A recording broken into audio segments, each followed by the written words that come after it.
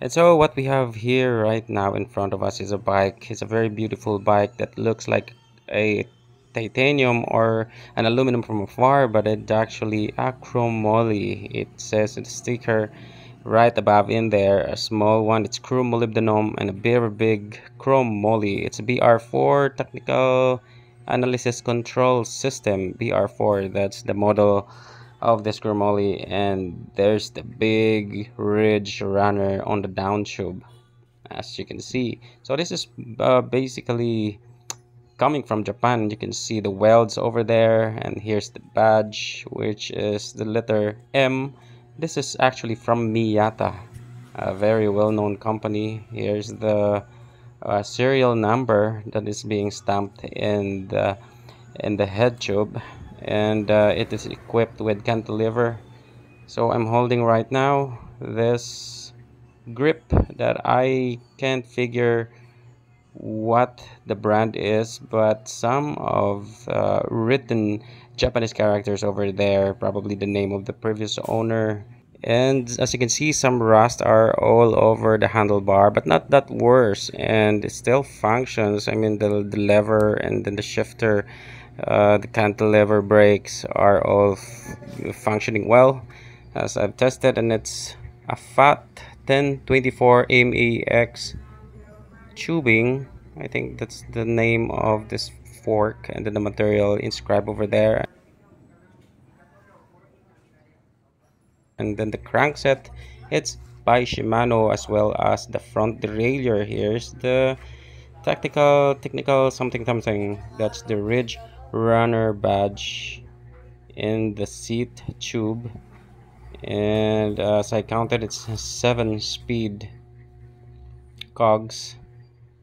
And to reveal the year of this bicycle, if this is really the exact seat post that's being used, so I took it off because it's not stocked, luckily.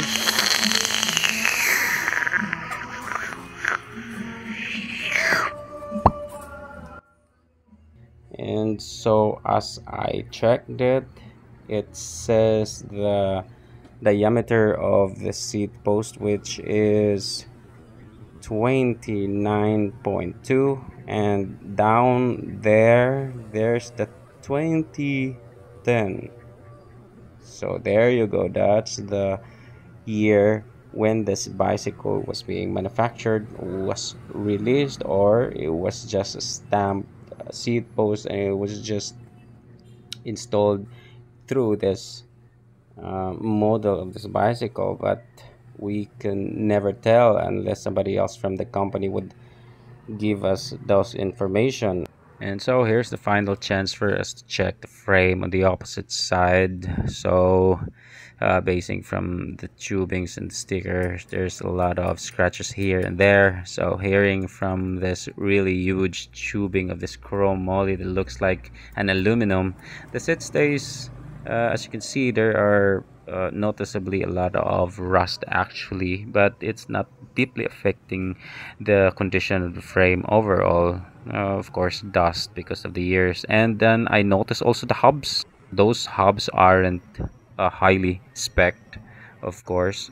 And so basically we can ultimately conclude that this is an entry-level bicycle basing from those things that we saw. So this handle grip is still nicely looking grip, but it's so sticky, so better avoid this and throw it whenever we will restore this in the future, including the saddle is quietly mismatched and also the pedal, and upgrade this plastic pedal. But entirely, this is a quite nice bike.